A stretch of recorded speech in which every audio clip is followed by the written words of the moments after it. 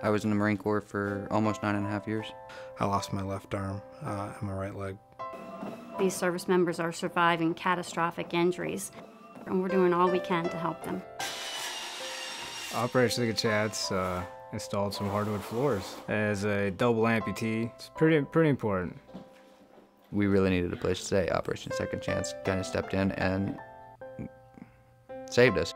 Operation Second Chance is a nonprofit group that will do whatever it takes to help our wounded warriors. We should take that seriously because they've taken seriously when they put that uniform on and took that code of honor to protect us. Now it's our job to take care of them.